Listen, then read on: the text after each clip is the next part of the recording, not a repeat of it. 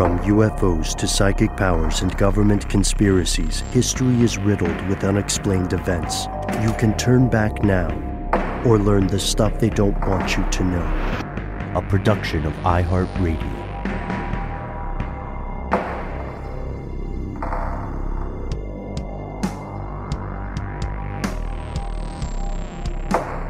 Hello, welcome back to the show. My name is Matt. My name is Noel.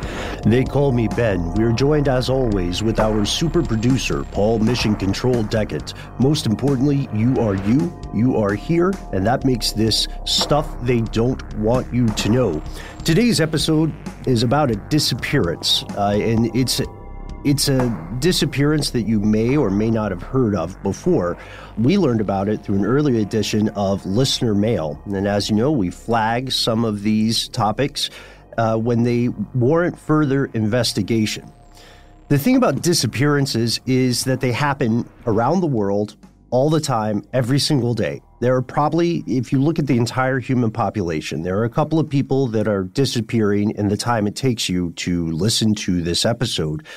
And the thing is, while these tragic, unexplained disappearances aren't uncommon, the question changes depending on the context. Like, it's pretty easy, even in the age of cell phones and surveillance, it's alarmingly easy to disappear for a little while in the U.S. But how do people disappear when they're on a heavily populated, isolated, continually monitored thing like a cruise ship? How do people disappear on cruise ships? Why do so many of these cases remain unsolved? We'll get to those answers in part in today's investigation of the disappearance of Rebecca Coriam. Here are the facts. Yeah, so who is Rebecca Coriam? She was born on March 11th, 1987 in Chester, England. Had a pretty, unremarkable, for the purposes of this story, childhood. Her parents, Mike and Anne Marie, who was known as Anne, raised Rebecca with her biological sister, Rachel, and two foster brothers. Yes, and like a lot of the other kids who grew up in that area in Chester, she worked at the local zoo. What? How cool would that be to work at a zoo? She at least worked there for a time that we're aware of. When she was, in her teenage years, she joined up with the British Army Cadets. It's kind of like the ROTC or the junior ROTC here in at least the U.S. And then after high school, she went to a place called Plymouth University. She was studying sports science, and this is something she was very much interested in. She was good at athletics and interested in athletics. She studied that further at Liverpool Hope University, and she ended up teaching sports abroad in Maine in the United States.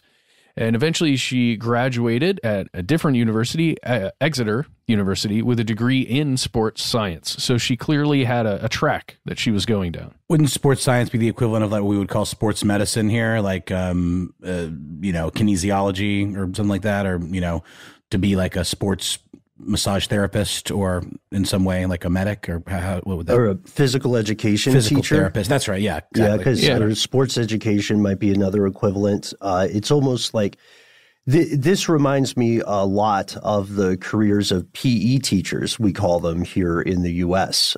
So shout out to any teachers of ours listening to the show. I can't believe you stuck with us through grade school. So congratulations, though, on the new career. So in 2010, Rebecca Coriam takes an opportunity that comes along every so often. Disney Cruise is interviewing people, and they're interviewing hundreds of people. Coriam is hired. She's got the bona fides and the experience they're looking for in the position of youth entertainment. Someone who kind of is on the cruise ship taking care of the kids and engaging with them so the parents can go to the bar. Or, whatever they're doing. It is kind of a glorified babysitter, but I've heard it referred to as almost like a counselor situation where there's like activities and crafts and things like that. And apparently this was Rebecca's dream job. She was a big Disney fan and loved working with kids. And, her parents have said that she was thrilled to land this gig. Well, and just to put it out there, that position also requires a good amount of performance ability to entertain the kids, keep them, excited, because one of the main things about Disney cruise ships is to keep kids in that magical spirit at all, and adults, but just to keep that flowing at all times. Yeah, that's a good point. You have to always be on. This is a demanding job. I would not call it remotely like glorified babysitting, because they're just like, I don't think they can just turn on a movie and leave the kids with some snacks. Yeah, you're totally right. I misspoke there. Good point. That's what this guy's doing right now. I say that having never worked on a cruise ship. So this is, like you said, Noel, it's her dream job. And right when she's hired, she is flown out to the headquarters to Florida. And she's there for 4 days for her intro onboarding training. And then she's off to the Disney Wonder. There are a couple notes we need to make here. As we've established in earlier episodes, after hearing from a lot of people working in the cruise industry, life on a cruise ship could be a little bit debaucherous. It could be a little bit spicy, which will definitely be important later. Hold on, Ben put a link into the outline here, so I'm just going to go ahead and take a moment. Oh, okay. That's how you're supposed to hear spicy. It's a clip from Stefan, I believe, from SNL. Okay, we continue. Okay, so this will be important later. The duality of the two lives that every crew member is living. The life, as you guys said, the life in front of the passengers, and then the life below deck or on the crew pool, which is the only place they can really hang out unobserved. Yeah, and that is not to describe every crew member's experience. That is just something that we have noticed. Right, exactly. So after she works for 4 months on cruises throughout the Bahamas, she goes back to the United Kingdom for 2 months off, catches up with friends, catches up with her family. She's very close to her family, talks to them regularly through the phone and electronic means. And then when she comes back, she's on board the Disney Wonder, and it's based in Los Angeles when she embarks. Correct. And while she was working on the ship, she would often sail in the Mexican Riviera, which passes through the Panama Canal. And when her father passed away, Coriam came back to Chester for 2 weeks, and that would be the last time that anyone in her family ever saw her alive. In person, at least, right? Correct. So let's talk a little bit about the cruise ship in question. We've talked about some Disney conspiracies and the idea that, no one can actually be declared dead at Disney World, or that's not true. But there's a lot of interesting things that this company goes to great lengths to maintain a squeaky clean image. This is very important to Disney, especially when it comes to their theme parks. The idea that no cast member can ever be seen without their head on, their costume on, or whatever, because it would disrupt the illusion and could potentially traumatize kids. So let's talk a little bit about the Disney Wonder. This is huge. It's a massive, massive cruise ship. She was one of about 950 crew members on this ship.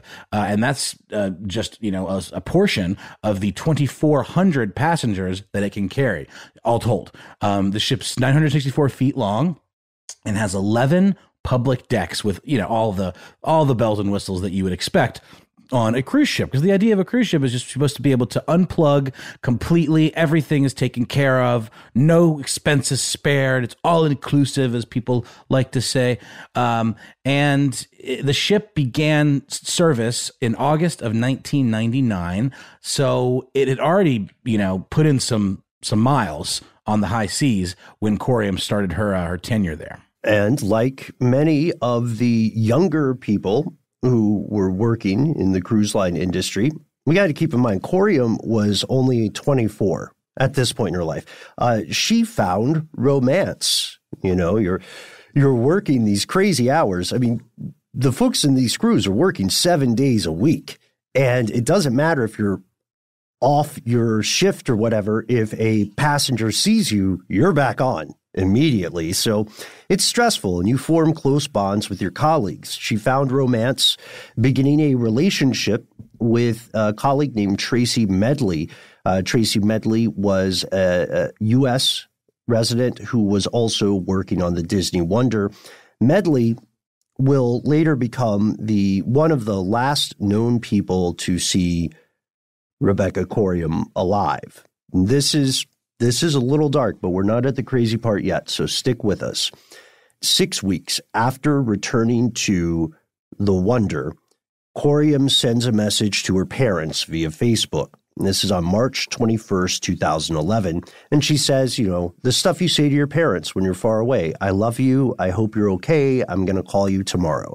On March 22nd, the Wonder was off the coast of Mexico and was heading toward Puerto Vallarta and Cabo San Lucas. Coriam misses the start of her shift. So people start searching for her. She's not in her cabin. She's not anywhere. She doesn't respond to calls in the ship's PA system, and people start to escalate the search, right? Because like you guys said, the Wonder is a world-class ship, and part of being world-class means you have a lot of security, right? Mm-hmm. So they start scanning the CCTV so they can see if they can get a bead on her whereabouts, and they find something pretty troubling. Yes, they caught her on camera at 5:45 in the morning. So this is actually March 22nd, not March 21st, I guess, chronologically, if you're looking at the timestamp. And it's in the morning. It's very early. And in the video, you can see her on the phone. And, this is only gleaned from body language that you can see in the video. It's not gleaned from audio. But it appears that her body language, it would show that she's upset for some reason, or she's a little out of sorts. There is a young man that can be seen on this video that approaches her, and he appears to ask her a question of some sort. It seems like he's asking about how she's doing, like whether or not she's okay. And again, no audio, so we don't know exactly what he said. She then appears to just give the affirmative, like, I'm fine, everything's okay. Then hangs up the phone and walks out of frame. Two things, though. We can see her face visibly when she says, yeah, fine. So you can lip readers have looked at this and we know what she said. And she's also dressed in baggy clothes that look like a dude's clothes. Maybe not what you would normally wear. Yeah, there's a still frame in an article that I am looking at that is she's kind of got her head in her hands, like very distraught looking. She pulls her parents have identified the two physical things that she does after the call, which is to pull her hair back and put her hands in her back pockets. That is something that she does often. So it's definitely her. And she does appear, as you said, Matt, she appears to be agitated. But when they find that tape, let's be clear, that's all they find according to the official story.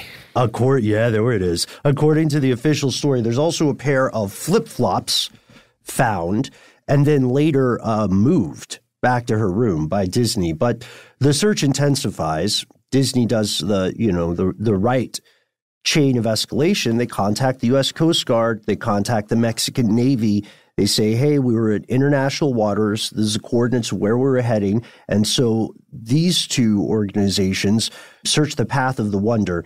And just in case there would be a trace of, as horrible as it is to think of it, there might be a trace of someone going overboard.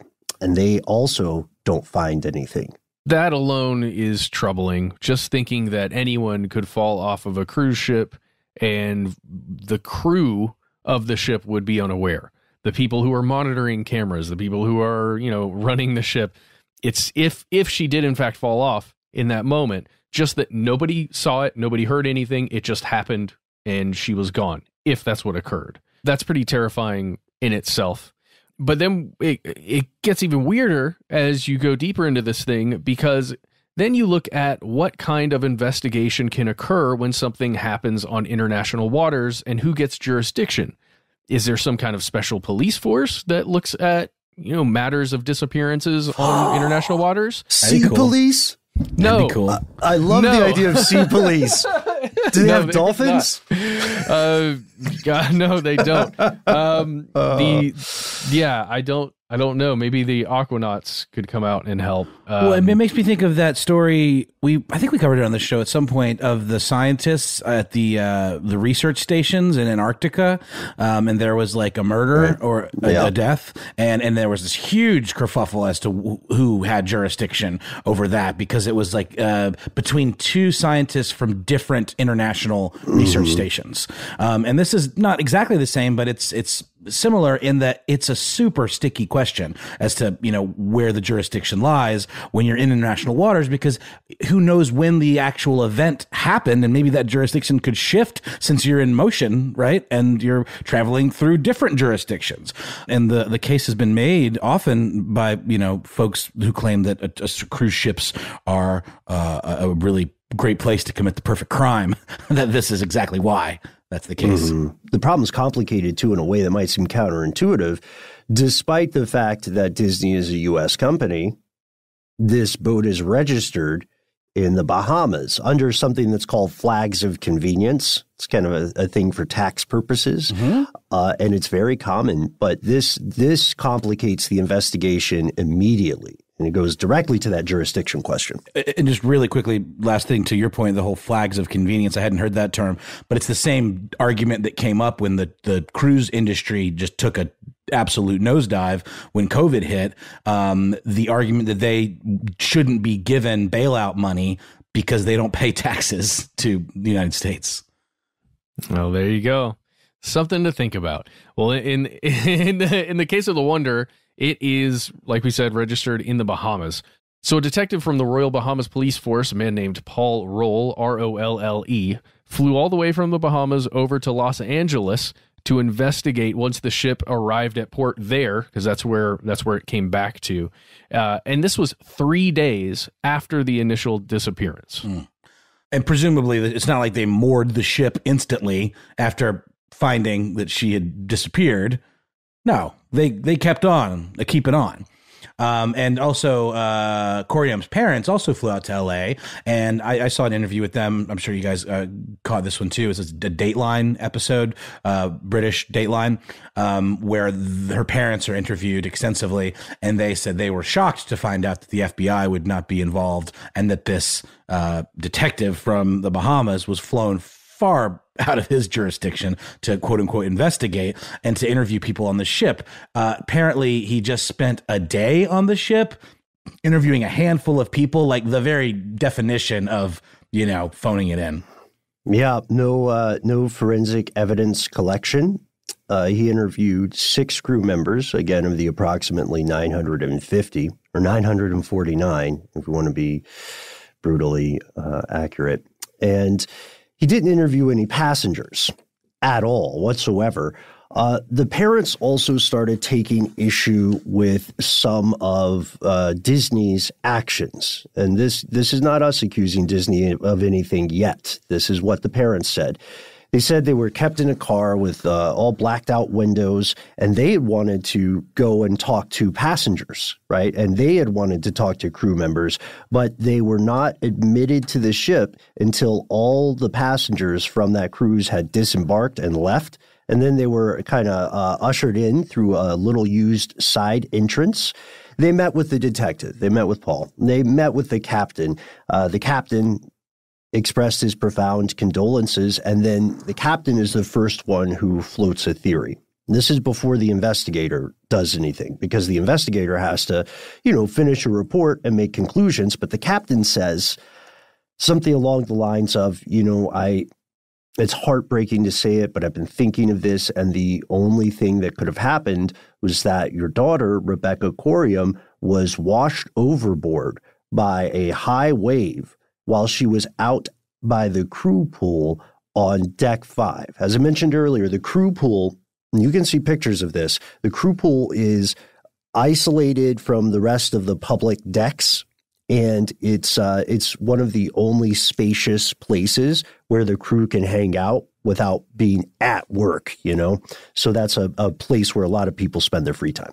And this is a thing. I mean, it's called a rogue wave. It's this idea of a very, very large wave that picks up momentum, out in the open sea, and can be really, really dangerous, even for large fortified cruise liners like this.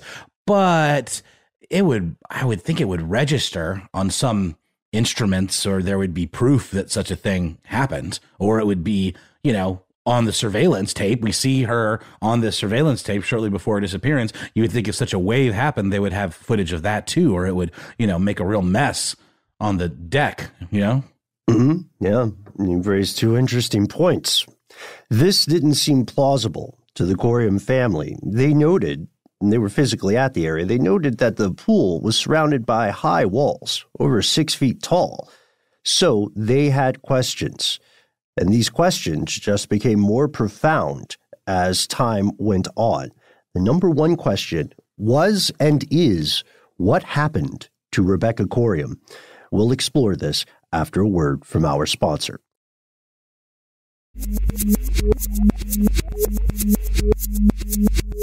Here's where it gets crazy. The theories abound. Okay, the official investigation concluded the same thing that the captain said to the parents. The official investigation by the police in the Bahamas said that Coriam went overboard accidentally, possibly due to a rogue wave, sometime between the hours of 6 and 9 a.m. on March 22nd. But the Coriams and their legal team and the private investigators that they worked with later never received a copy of this final report, despite the fact that that detective did promise them one. British detectives received a copy of this report, but they said it's horrible. They said it's botched. It's not meeting the bare minimum of detective work. And furthermore, they said they couldn't release it to the Coriams because it contained restricted personal information. About whom? That's personal, I guess. Just to add on to this, we were talking about the possibility that Rebecca Coriam went overboard sometimes between the hours of 6 and 9 a.m. on that day, right? They last saw her just before that, 5:45. Then it seems that that's when she would have gone. I just want to talk about the speed of the Disney Wonder. When you're just imagining this in your head, you've got a cruise ship traveling along, perhaps a wave comes up and washes somebody in. Like, how far away do you get? How quickly is that cruise ship moving away from a person that is then in the water? The operating speed, the service speed is what it's known as, is around 21.5 knots, which is about 25 miles per hour or about 40 kilometers per hour. So that's how quickly this massive ship is moving away from you if you happen to fall into the water. You can't swim to that. You cannot swim to that, and also they would be gone rather quickly. Well, and that also means that this would have to be the most monster of rogue waves ever for it to not just kind of pass it by, right? Like if you're moving at 25 miles an hour in this massive wave, like it's I don't know, like it's just waves crash pretty slowly. You know what I mean? Like I don't know. It would have to be. It would have to be big, and that's what I mean. It would just have to be huge to the point where there would have to be video evidence of it. If all of these cameras were in service, which they appear to have been. That's another question. We're getting to it. Right now, at least one British politician takes explicit issue with the official story and has gone on record against the official explanation. Labour MP Chris Matheson, who since 2015 has represented the city of Chester. Oh, we didn't mention that. Chester, for anyone who's not familiar, it's like a little bit south of Liverpool. So that's where it's located. He believes that Coriam did not go overboard in accident. He believes that she was a victim of crime and possibly assaulted or murdered, and said, the more you look into this, the more it smells rotten, the more it smells like a crime has taken place. And those kind of statements, or the sentiments rather, were shared by many people. That's why the Coriams hire a private investigator named Roy Ram, which is a great name. He's a former specialist of Scotland Yard. He knows his way around. And they also sought the aid of that MP Matheson. They also sought the aid of the former Deputy Prime Minister, Lord Prescott. And Ram's investigation reveals several key pieces of information that don't conclusively prove what happened to Coriam, but they do. I tried to put this very diplomatically. They do challenge the official explanation from both the Bahamas and from Disney, the mouse.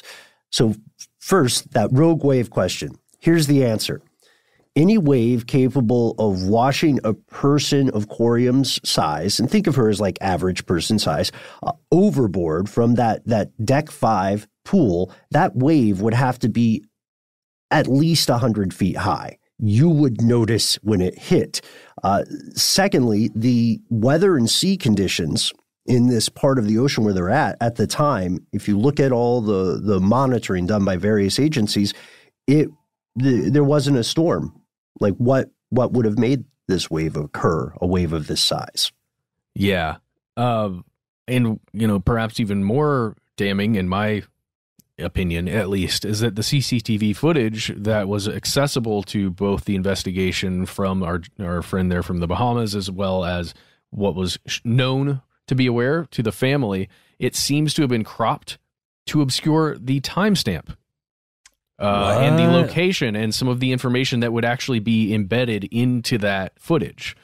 That's weird.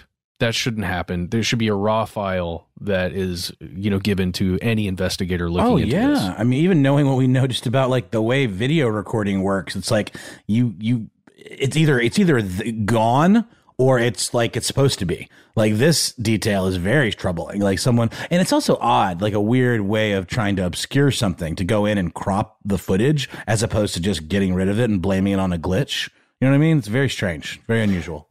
And also, I was trying to think through the possibilities, just like chain of custody for this footage. Did Ram get this directly from Disney, or did he get it directly from the detective in the Bahamas, or did he get it from British law enforcement? And depending on what the provenance of it was, it is possible that somebody between Disney and this PI had done something with the tape. But Disney, I would say in that era, like 2011, 2012, around this time, it was a little more difficult than it is now to just bring in a piece of video to an editing software or export a piece of video and do it correctly without messing something up when it comes to aspect ratio. I'm serious. Like, no, you're totally right. Yeah, Matt, I was there with you when you were doing this stuff. Well, I just mean, especially if you're not a power user, it's more difficult to get it completely correct. So that is a possibility. So we're being overly fair. That is a possibility, but Disney's story makes it suspicious. First, I want to describe a little bit about these cameras, and we'll get further into this. But these cameras are disguised so that the passenger, like everything, is about maintaining that magic feeling of the Magic Kingdom on the deep blue sea. So the closed circuit TV cameras are hidden in things, like they're hidden in these long tubes on deck 5, but they blend in with the outdoor nautical and safety equipment. You have to be purposely looking for them to find them. And so Disney says, okay, this footage we have, the screenshot we've described, and that phone conversation that happened inside or on deck 5, but Ram and other investigators now believe it was shot on deck 1, which is nowhere close to deck 5. The family has been denied access to copies of the video as well as the final report. They saw the footage. They were not allowed to have a copy of it. Got it. Okay. So there's a bit of almost a Cinderella trope here too. There are forgotten shoes, or in this case, sandals, flip-flops, you might call them, depending on what part of the world you live in. This was allegedly discovered on deck 5, and officially the ship's management concluded that this sandal belonged to Rebecca Coriam. However, it had the name and cabin number of a different person, and both the Coriam family and members of the crew who were friends with Rebecca said the sandal was, first off, not her style at all, not her vibe, not something she would wear. And then secondly, it was the wrong size. They got the wrong shoe.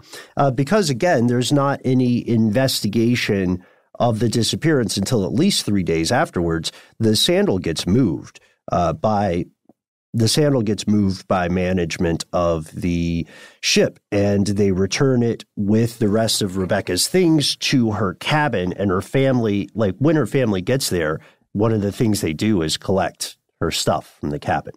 Can I just point this out? That is something that goes down on a lot of cruise ships.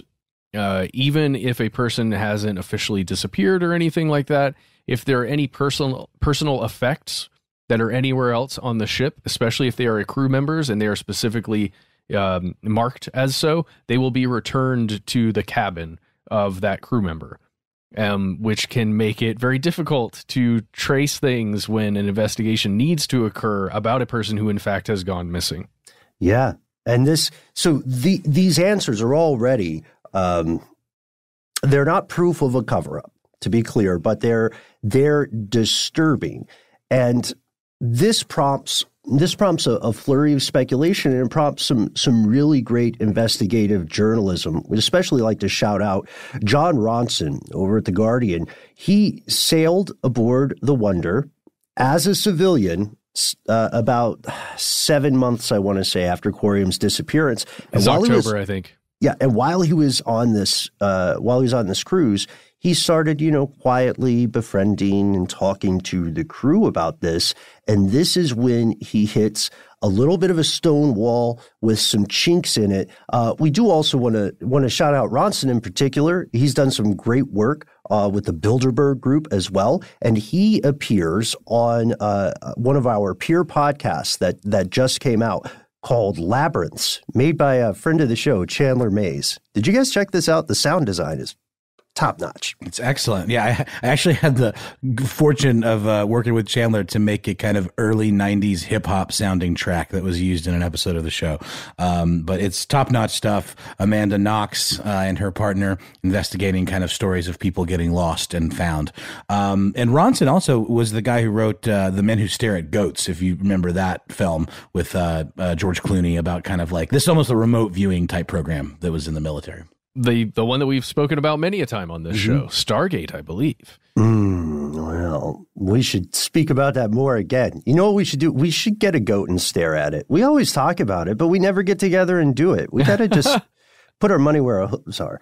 But you're right. You're right. We like Labyrinths, and there's a great interview with Ronson about his surreal experiences investigating the Bilderberg Group, wherein he interviews one of the co-founders, too, in that process. So do check that out. That's out now. You can check that out now. How interesting is it? Yeah, listen to ours first. But how interesting is it that Amanda Knox is a host of a show? We've spoken about her, I believe, once or twice on this show, just with her ordeal that she went through. Well, it makes sense. I mean, it's a story of kind of people going through transformative events and perhaps coming back out on the other side, which definitely happened with her. So we just want to let you know, Ronson has his bona fides. Yeah. He's not just some guy who is like, what's an interesting thing I can do on this cruise? He was there on a mission for a reason. He had a motive. So there's this, you can read the article in full. We want to give you some of the pivotal moments of his investigation. So he's talking to a bartender, I believe it was, a crew member, and he asked, hey, what about that Coriam disappearance? And this person ends up saying, at first they say, oh, it didn't happen. Sorry, that's what I have to say. And so he doesn't have luck with that person, but he goes to another crew member, and one crew member is talking to him about that phone call, right? The phone call is a big mystery, or was for a time. And this crew member says, Disney knows exactly what happened. That phone call she had, it was taped. Everything here is taped. There's CCTV everywhere. Disney has the tape. Yikes. You can imagine, right? You'd think that a company like Disney operating a cruise ship would want to have, evidence of everything, just in case they're going to get sued for one reason or another. You've got it on tape. You've trained your employees there. You're probably not going to get into an issue with an employee, you hope, or you believe, right? If something goes wrong on your ship that costs millions of dollars to operate, that you've got so much investment in, of your image and everything, you'd want to be able to prove that the the person who was on your ship who paid to be there did something wrong and it wasn't your employee or something to that effect, right? Yeah, just to cover yourself. Yeah. It makes sense. So logically, you'd think, just like this person is saying, that there would be CCTV of every inch of that place. Yeah, of course. I mean, can you imagine the liability alone? Like, this can end a cruise ship if the wrong thing happens and it's not Carnival. So, it could end a company. I mean, if it's not Carnival, or COVID. Well, okay, fair enough. Fans of the HBO series Succession might remember a plot line in that. It's about a giant company that's sort of a multilateral company that has theme parks and obviously big television and film interest, and also a cruise line. And there's a story about kind of a cover-up involving sexual assaults and falling overboard of a passenger. And in the show, this is not a spoiler really. If it is, maybe fast forward 10 seconds, they have copious evidence of all of these things that they do keep. Yeah. And there's no reason that fiction show might not have at least partial basis in real events. So Bronson reaches out to Disney directly and is in a conversation with a spokesperson for the corporation. And when Ronson asks the spokesperson whether or not that telephone call is taped, he gets a very weird reply. They say that pertains to specific details about the investigation, and so it's not appropriate for us to share that kind of information, which is a matrix dodge. That's not even a question that can exist in this conversation. It's also yes. Maybe a yes that's not a yes, but then the spokesperson adds, we wish we knew what happened as much as anyone. So the implication there, or the way you're supposed to feel from that statement, is that Disney is on board with learning the truth. They can't, their hands are tied, is what they're arguing, which is maybe not completely accurate. He also found Disney claims to have no footage of Coriam going overboard. And while they admit they have CCTV, right, they refuse to disclose the number of cameras or their locations anywhere on the ship for security reasons, which I understand. I understand that's something you don't want people to find with a quick internet search or whatever, but you would think law enforcement should be able to get that information, right? Yeah. You know what you would do? I mean, you would have Disney Wonder export every moment of CCTV footage from every camera on the ship, and from the hours of 5:30 a.m., maybe even 5 a.m. until the moment that she was found to not be on the ship. That's what you would do. And you could comb through every moment of it as a third-party investigator, and you could find out what happened to her in all likelihood.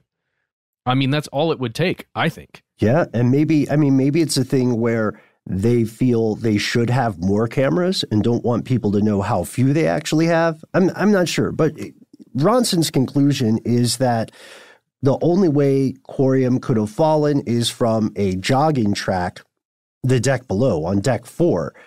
He said that the railings everywhere else, just like the Coriam's parents pointed out, the railings everywhere else are just too high. And he says maybe after this early morning phone call, Coriam went on a jog, which checks out. She's an athletic person, and maybe she slipped and somehow fell overboard. While he was on the Disney Wonder, he explored deck 4 and he found 4 different CCTV cameras, 2 on the port side, 2 on starboard. And so he thinks there was something, but every time he asks crew members about the disappearance, he receives some version of the same answer. She fell overboard from deck 5 at the crew pool. There's nothing dark or sinister, they say, not here at Disney. But what else did the crew say, when they got comfortable? We'll tell you after a word from our sponsor.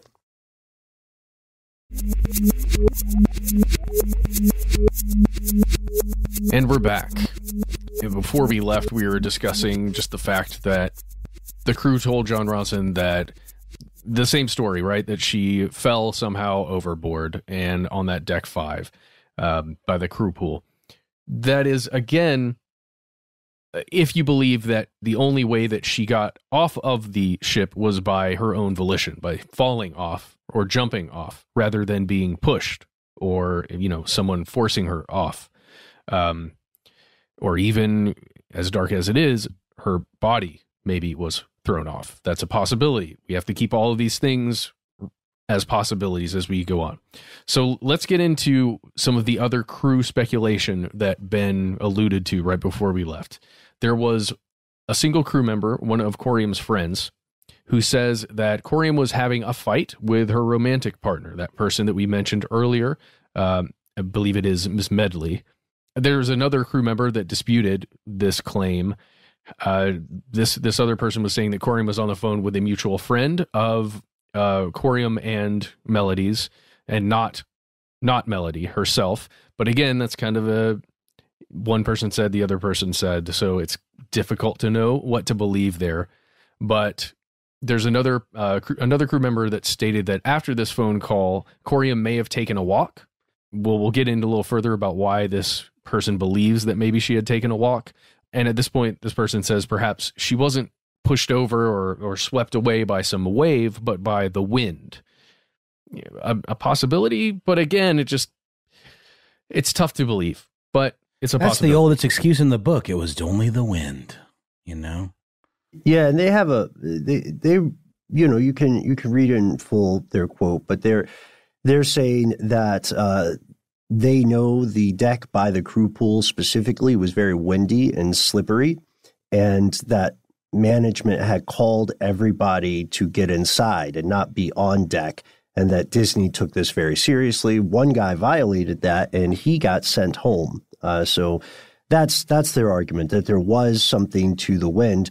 But many crew members believe the company's not sharing everything it knows and may also be actively covering something up. At this point, we have to say rumors abound in this kind of work environment. You know what I mean? There's a lot of drama. There's a lot of intrigue going on, from everything from like preferential treatment to who is partying too hard to who hooks up with whom, So it's not at all strange that something we might call a conspiracy theory could arise or germinate in this soil. Anyhow, outside of the crew, people like Stephen Mosley, another MP over in Britain, also came out and said that they had problems with the investigation. Mosley said specifically that Disney seemed more interested in getting the ship back to sea than in the case of a missing crew member, and also noted it is appalling that only one policeman from the Bahamas, an authority internationally recognized, these are his words, not ours, as almost toothless, was called to investigate this crime. And it is weird. To our earlier point, there was a law passed after the passage of Rebecca Coriam that gives the FBI jurisdiction for cruise ship investigations if it's a U.S. resident who has gone missing or murdered. So that's some kind of progress. But the flag of the convenience countries, the odds are stacked in favor of the cruise line in this case. The lawyers that they have and the interlinking jurisdictional territorial things. Matt, you mentioned the girlfriend. We mentioned the romantic partner a couple times, but she was silent about this for about 6 years. And then she came forward and shared some new information that cast the disappearance in a bit of a different light.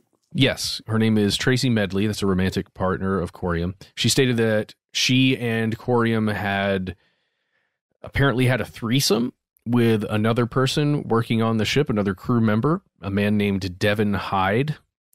And they're, through these private investigations that happened after the disappearance, they claimed that this alleged threesome took place in this man, Devin Hyde's cabin, who, by the way, was a father and a married man. And this was, quote, the first time Miss Coriam had sexual relations with a man, which apparently, according to this investigation, left her, quote, distraught and traumatized. This certainly is a wrinkle in something like this. And we know that crimes of passion a lot of times, occur quickly. And, we've talked about this many times in the past. When there is a sexual relationship involved in any form, it increases the chances that that person perhaps is involved in a disappearance. Sure. When disappearances occur, very often the romantic partners are looked at as the prime suspect. What's that trope? It's always the husband. Yeah. And sometimes the wife or the, whoever else. Well, it's true. It's going to be someone who knows you statistically. But the other wrinkles that this kind of puts in the story is that Medley has come out and spoken relatively recently on the matter, and she's now married and has a child, and she denies that she had anything to do with the disappearance and believes that Rebecca was actually like depressed and was taking drugs and was suicidal and had made claims or threatened to jump off the side of the ship, which would hold up given how much effort it would have taken to do that, knowing how high those walls were and how just absolutely unpractical it seems for like a wave to have lifted somebody up or the wind or whatever. So this definitely tracks. And she believes this because the night that she went missing, Coriam was incredibly upset with Tracy, was drinking heavily, and was telling her girlfriend that she, quote, felt like a failure because she wasn't brave enough to jump off the ship. And, after the threesome, and I'm not being flip here, but threesomes are complicated too. They're very complicated. If there are already emotions at play and you do it maybe because you think it will make someone like you better or you feel put on the spot and then you do it and then there's a shame factor. I'm not speaking from personal experience. It makes sense. Sure, you know what I mean? Okay. Yeah, sure. But it's true. Like it's a thing where all of a sudden now you've compounded your insecurity and you've complicated the matter even further emotionally. Yeah, that's part of the issue. So the implication here is that Medley and Coriam had a bit of inequality in what they wanted from their relationship. Tracy Medley was being casual. You know what I mean? Why be constrained? I want to be free, which is a very understandable thing. And she had a relationship with this fellow, David Hyde, who was a married father, by the way. She had a relationship with him before things got romantic with Rebecca Coriam. And while Hyde is on shore leave, this romance kind of sparks, right? And Rebecca Coriam is saying, I want to take this to the next level. I want to, let's commit to each other. And Tracy Medley is saying, hey, let's not put chains on ourselves if we don't have to, essentially. And when Devin Hyde returns, I may have said David earlier, but it's definitely Devin Hyde. When Devin Hyde returns to work as a bartender on the ship, Tracy says, okay, this is the guy I was dating, and he's back, so I'm going to keep doing this. And there's a strong implication that Coriam felt, as you alluded to, Noel, Coriam felt somehow pressured into this sexual act because she thought it was the only way she could continue a romantic relationship with Medley. And so after, you're right, the night before the disappearance, she did say that she felt like a failure because she wasn't brave enough to jump. When the threesome occurs the next evening, Coriam asked Tracy, hey, will you go on a walk with me? And Tracy declines, but she says, hey, you're coming back, right? And Devin gives Coriam clothing to wear, some of his clothes. That's what she's wearing in the CCTV footage of that phone call. And they leave the door unlocked in case, Coriam wants to come back to that cabin after she takes a walk. But instead, she goes, makes a phone call, walks away, and disappears from history. There's a big question, though.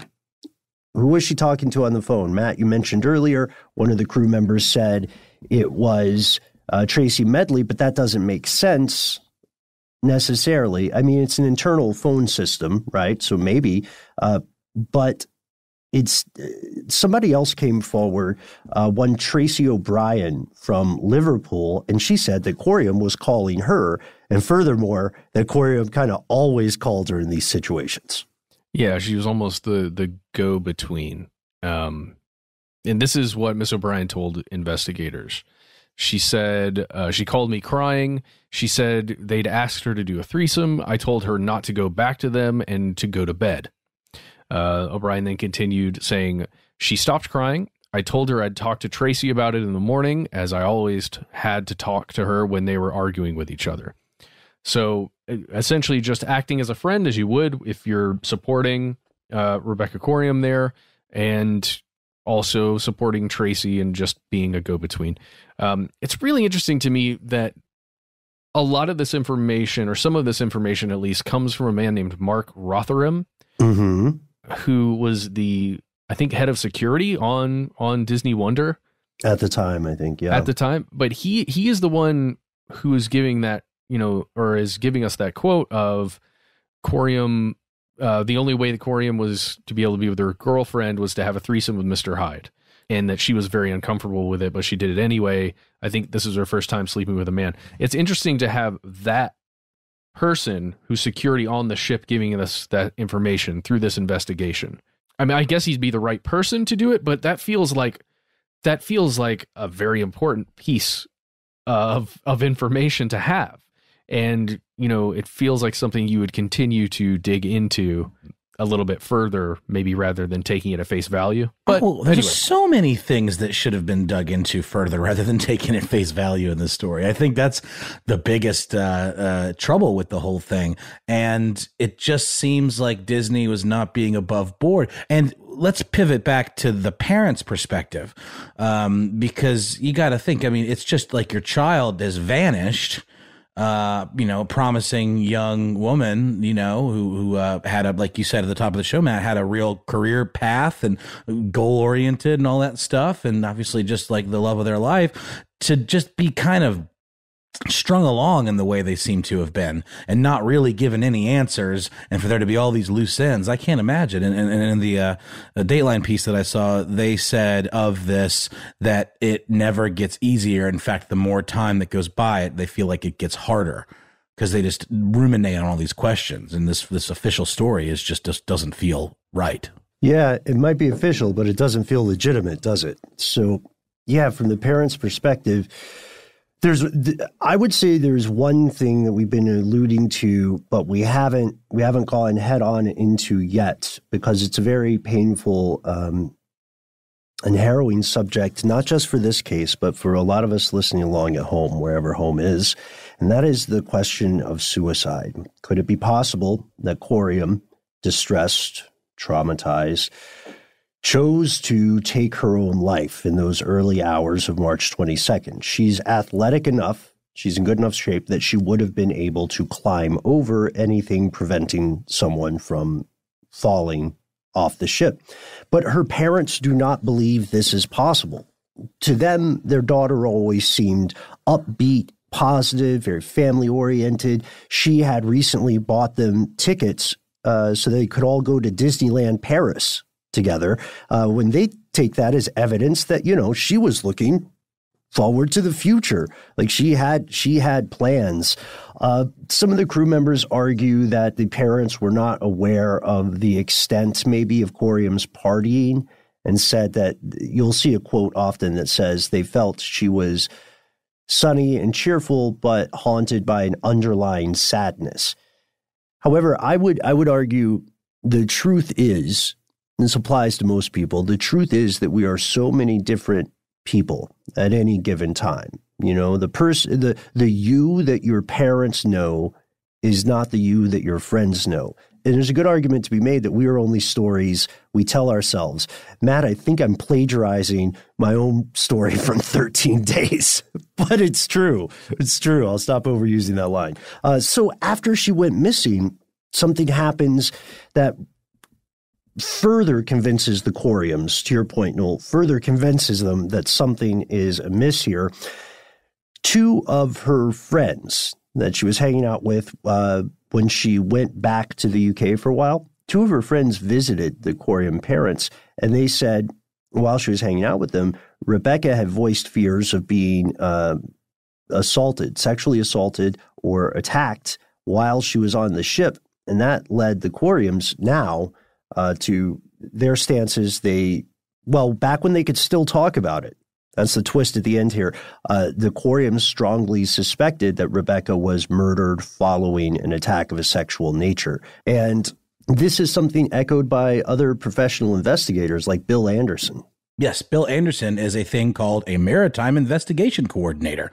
But you'd think that would be like the jurisdiction of a maritime investigation coordinator. Anything Sea that police. Happens, boom, exactly. And he is one of these in the UK who has been assisting the Coriams in their case, in their search for the truth. And he says he is fully convinced that a sexual assault took place and that they were aware of it on board the vessel.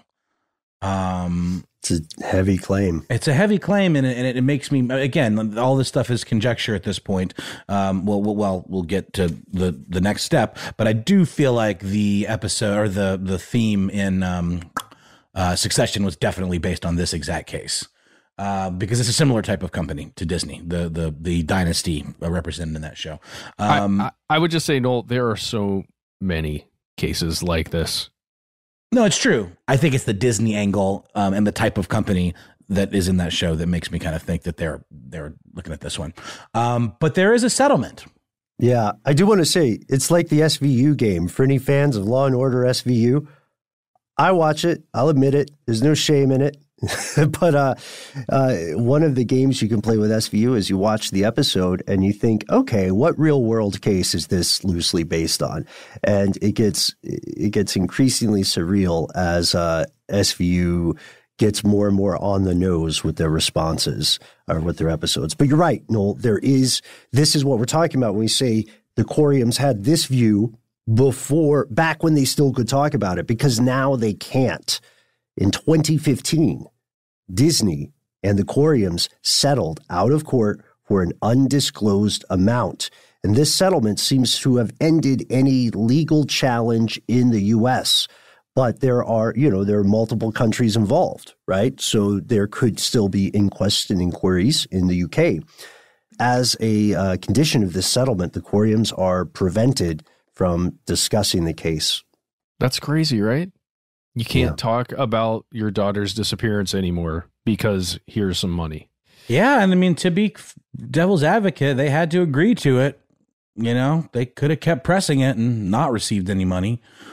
But, I mean, money is no resolution, but it certainly makes it, I guess, easier to go on with. I don't know. I would have a hard time if this is, please, no shade or any judgment on the Coriam family, but I feel like maybe if my child went missing and then I accepted some money and it changed my quality of life, I think I would always kind of, in the back of my mind, associate it with this horrible event. I was thinking about this too. It might have been, and this is terrible, but it may have been an economic necessity. Remember, this is a family. There's two people going up against one of the most powerful corporations. That's a really good point, which makes it even more icky, doesn't it?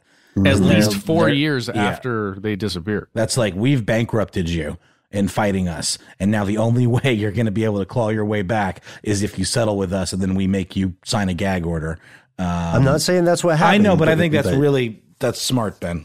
I'm saying it's possible. We're being very careful not to get the mouse on us. Of course here. We are. Nobody wants the mouse after you. Nobody wants the mouse after you. No, he found us. Well, then let's get this through before we end and go officially on the run from Disney. Coriam's disappearance. That's where we're at now. There's been a settlement signed. The official explanation is still washed overboard by a rogue wave on deck 5 near the crew pool. That official explanation, as I think we've proven, doesn't add up for a lot of people, but it also takes us to a larger phenomenon. You see, the disappearance of Rebecca Coriam is unfortunately far from the only example of people going missing on cruise lines, passengers as well as crew members. How many people disappear on cruises? What happens out there in the gray area? You know, not just the gray area of the deep blue sea, but that legal no man's land of international waters, flags of convenience, the halls of corporate power. You know, it's bizarre. If you go back to the Guardian article that was written by Mr. John Ronson, he mentions that it was something like 171 disappearances across all cruise lines from 2000 until 2011. So 11 years, 171 roughly disappearances on all cruise lines. That's not a ton if you think about the number of human beings that are traveling on all of these ships, but it's way more than zero. Yeah. And of course, we're not trying to vilify cruise lines because the open ocean is a dangerous place. And a lot of times people who are not familiar with the risk, looking at passengers who are not, who are maybe a little too confident, ignoring the rules that are there for a reason can land you in a dangerous situation very quickly. Or passengers who take advantage of the now widely available packages where you can drink everything you want on the ship. That's right. You just pay a little fee there and you got open bar while you're at sea. Yikes. But also, gay? Well, I wanted to say, too, how the cruise ship's sort of gently trying to come back to life. I saw a commercial for it that was very COVID-centric without actually saying the word about how, everyone needs an escape and all this, language. And at the end, I'm sorry, I'm not laughing at the plight of a major industry, but at the end, there was in the fine print, free open bar for any ticket holders. So they are really doubling down with this open bar thing and trying to attract people back to cruise ships. And perhaps we end on a note for the survivors of these tragedies, the Coriams and all the other relatives and friends who now have an absence in their life. Several relatives of people who've gone missing from cruise ships have formed a loose community of sorts, monitoring disappearances, pushing for investigations where they think the original investigation doesn't add up. But here we are now, years later, and several cases, multiple cases, like Rebecca Coriam's, have official conclusions that don't seem to tell the whole story. We want to know what you think. Is there a cover-up afoot? If so, what and why? How does a place with a lot of CCTV footage, how does it miss footage of someone slipping overboard? How likely is a wave? Is it possible that someone knew where there were holes in the CCTV footage when something went down? Just putting it out there. We've discussed that as a possibility in other cases where somebody was aware of cameras and where they were located. Is there a situation where the FBI could get involved? Or is that really kind of just the nature of the beast with this type of travel? Yeah, it can. Again, to reiterate, there was a law passed after the disappearance of Coriam that allows the FBI jurisdiction for investigations in these kind of disappearances so long as the person who disappeared is a U.S. resident. Oh. So it wouldn't have helped in this case because this is a UK resident. Oh, that's true, but that's still a big step in the right direction. I've glossed over that entirely, Ben. Thanks for reiterating that. By the way, that we mentioned a group, people who've been affected by disappearances on cruise ships who've gotten together. If you want to check out something called International Cruise Victims, we would recommend you do so. You can find it at internationalcruisevictims.org. You can read there a lot of information. There are a lot of contacts and resources for you or anyone else there on that website. And while you're on the internet, if you would like to share your thoughts with us, as well as, more importantly, your fellow listeners, you can find us on Facebook. You can find us on Instagram. You can find us on Twitter. We like to recommend Here's Where It Gets Crazy, some of the best mods in the business, and some of the best memes on the net. Once again, voted the best site on the internet 4 times in a row running now, arbitrarily by us on this show. Just Facebook, you mean, in general, or? No, our page on Facebook. Just that page. That page is keeping Zuckerberg in business. Sorry, cool. Sorry, everyone. Awesome. If you don't want to do that, head on over to YouTube. Find us. We are Conspiracy Stuff on that thing, and you can watch all kinds of videos that we've been making for a long time. You can see videos of these podcasts, of our faces saying words. Yeah, you can see it. Do I look like Noel? Does Noel look like Ben? Who knows? You'll never know unless you go to youtube.com/conspiracy stuff. And while you're at it, while you're on the internet, why not leave us an iTunes review? Or what do they call it these days? Apple Podcasts. Super helpful to help people find the show and to get it up in the rankings. We've actually been up in the rankings a decent little bit lately. So perhaps these desperate pleas for reviews are working. Yeah. And so is the radio, ye vast radio network. Hey, and if you don't want to do that stuff, please leave us a voicemail. We have a number. That's right, Pat. You can contact us any old time or any new time at 1-833-STDWYTK.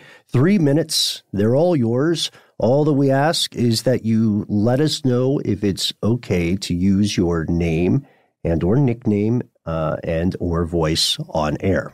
And if you hate doing that, if you just heard that and you thought, what a terrible idea, using a phone, social media, sheepers, you guys. Well, we do have good news for you. There's one other way you can always reach us. It's our good old-fashioned email address. We are conspiracy@iHeartRadio.com. And it's weird that we don't mention this as often as we should. We have T-shirts. Is that crazy? We have T-shirts. We've got mugs. I should have one on air now. And they're all on sale. That's right. TeePublic is having a holiday sale. All of the stuff they don't want you to know swag is 30% off. But act now because it's only for a limited time. That's right. It's 30% off until December 17th, which is just around the corner. So get over to the store right now and get some cool stuff. From stuff they don't want you to know before the holidays. So just head over to TeePublic, that's TEE Public, PUBLIC, and search for Stuff They Don't Want You to Know. You'll find it there. You can get all kinds of great things like the Doc Rendezvous t-shirt or our official tinfoil t-shirt. Yeah, you can even get a version of our logo with the hand that looks like a turkey. And we have more designs on the way, so do check it out.